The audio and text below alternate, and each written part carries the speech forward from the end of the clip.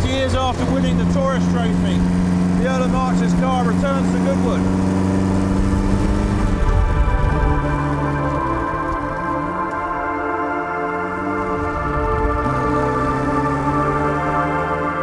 The three biggest events in the United Kingdom and Ireland were won by Freddie and his team of midgets. And to think that we own one of those cars, or we are the custodian of one of those cars now, is terrific. Freddie March, as a young man, went to university at Oxford, met a lot of interesting people there, played with the University Motor Club, met Cecil Kimber of the MG car company, who was currently running the Morris garages, and his first event was driving an MG Midget, an M-type as they were known then, at Brooklands in 1929. Freddie March left university and went to work for Bentley Motors. Freddie March would have been enthused by the general competitive nature there and got to know many people involved in the racing scene there. It was through those sort of connections that he became so friendly with so many people in the motoring trade and subsequently down at Brooklands. And Cecil Kimber certainly must have helped with MG connections, because this first event that he drove the M-type midget in at Brooklands in 1929, his co-driver in that was a chap called Frankie Taylor, who was actually a mechanic at the MG car company. So he was he'd already got good connections with the MG company at that stage. His success there was noted by Captain Arthur Waite, who was the sales and competition manager for Austin's. And this resulted in Waite asking Freddie March if he would drive in an Austin 7 in the 1930 Double 12, which he did. And he came 7th overall, but won his class. And as a result of that, I believe, Waite then got him involved in driving in the 500 race, which was a very big race. And he was co-driver with Sammy Davis, and they, between them, won the 500, which was a very big success.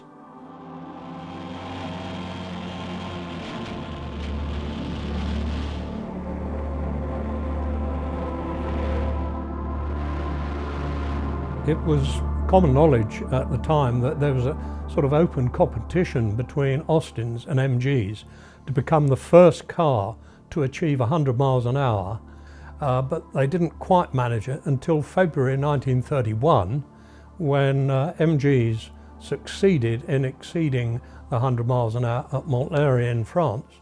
In March, Kimber announced his new model, the Montlhéry Midget. It later really became known as the C-type Montlhéry, and Cecil Kimber had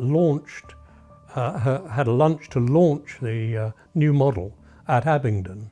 During that luncheon, as it was, Cecil Kimber announced that he was going to build 14 for the Double 12, which was going to be held at the beginning of May, which wasn't far ahead, and must have encouraged orders for these new cars. And Freddie March must have been at the head of the queue, or next to Cecil Kimber, because he ordered the first 3, obviously.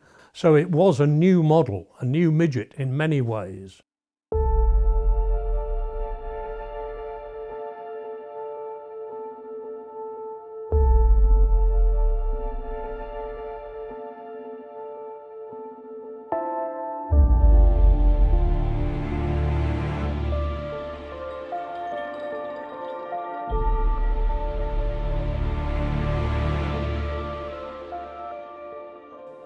So Freddie March had placed an order for the first 3 of the Montlhéry Midgets, and along with the other 14 cars, they were all delivered straight to Brooklands.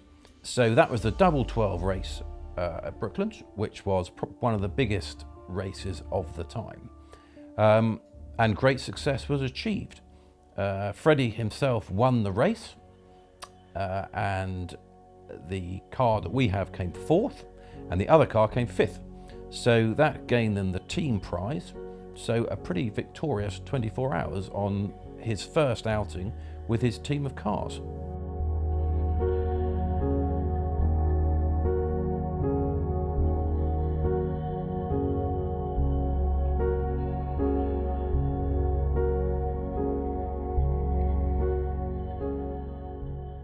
Following that, the next big race in the calendar in 1931 was the Irish Grand Prix, held at Phoenix Park in Dublin. So Freddie entered all 3 of his team cars, and across they went to Dublin, where he again was victorious, with one of the team cars winning the Grand Prix, and that being the car that we have. And it was a race over about 3.5 hours on a road, a pseudo road circuit around Dublin. And the race was split into 2 halves of cars up to 1500cc and everything above. And everything above included the Grand Prix Mercedes, Alfa Romeo, Maserati, driven by people like Campari, Birkin, Earl Howe. These were the great drivers and the great cars of the time. And Freddie March, his team, won the Grand Prix. Freddie must have been so enthused about this team of midgets. He'd bought the cars for the Double 12.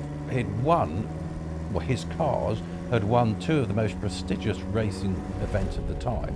So after that, the next big event was the RAC Tourist Trophy, held in Newton Ards, often known as the Ards TT. So again, he took the team of cars to Northern Ireland and entrusted the car we have to Norman Black again, which is probably not a bad idea, as he'd won the Grand Prix. And so after the, again, about 3.5 hours racing around very much a road circuit from Dundonald up to Belfast to Comber, Norman Black, driving one of Freddie's cars, won the race. At the end of the season, on reflection, it's hard to think of a more successful opening year with a team of cars. The 3 biggest events in the United Kingdom and Ireland were won by Freddie and his team of midgets. And to think that we own one of those cars, or we are the custodian of one of those cars now, is terrific.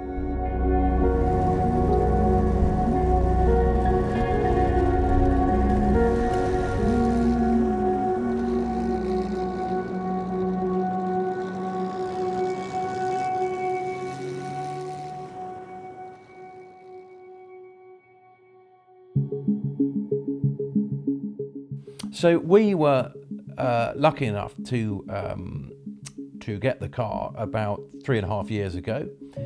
It had been in a barn between 2 different owners for 60 years before then, and had been unmolested really and untouched in those 60 years.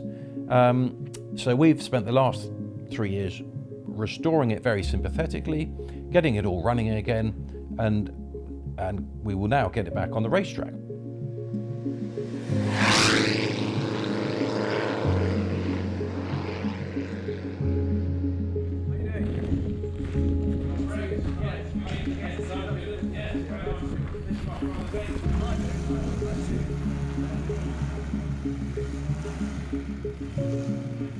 Well, it's obviously fantastic to have this little car back at Goodwood. It meant so much to my grandfather. It was super successful, and it was one of the 3 team cars that he raced.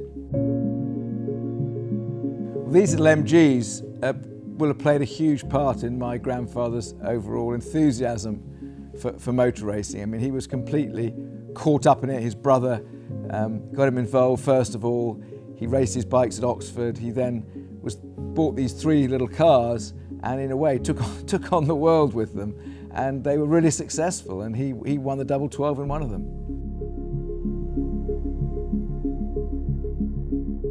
Yeah, my grandfather loved small, clever cars. He was unusual in that way and very ahead of his time, I think. So in terms of design, you know, he was very into weight and the thing being small and clever and quick.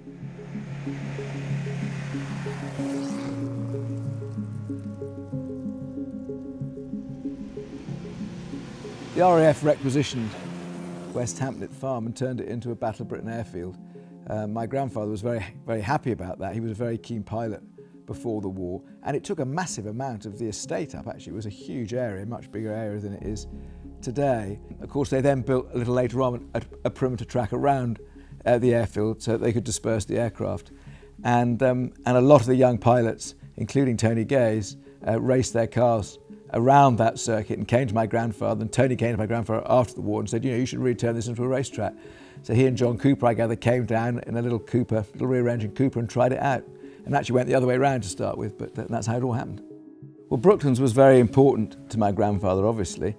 He won some major races there, and it was the first circuit in the world. Having been heavily bombed in the war, there were no tracks in England operating immediately after the war, and so my grandfather got going straight away the moment he saw the potential, and Goodwood was the first track to open after the war, and everyone always felt that the kind of whole feel of Brooklands had kind of came to Goodwood in a way. And of course we had the famous Brooklands gates here, but that whole sort of the right crowd and no overcrowding, the whole social feel of Brooklands, the people there, the atmosphere, the thrill of it very much came to Goodwood. We've had a lot of great pre-war cars, Brooklands cars, over the years at the Festival Speed, and when we did Revival we thought there should be a proper race for it, so we have the Brooklands Trophy, which is for those 20s and 30s sports cars which raced at that time, and it's always a brilliant race, Fraser Nash's, Bentleys, that sort of thing. And it's one of the most, I would say, one of the most exciting and you know, well-watched races.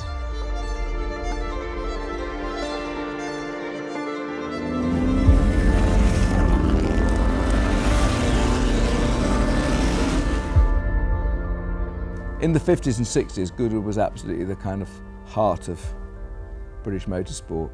It really meant something, having opened so quickly after the war. And it had a very particular atmosphere. And I think that very much came from Brooklands and everything Brooklands stood for. And I hope we can continue that today.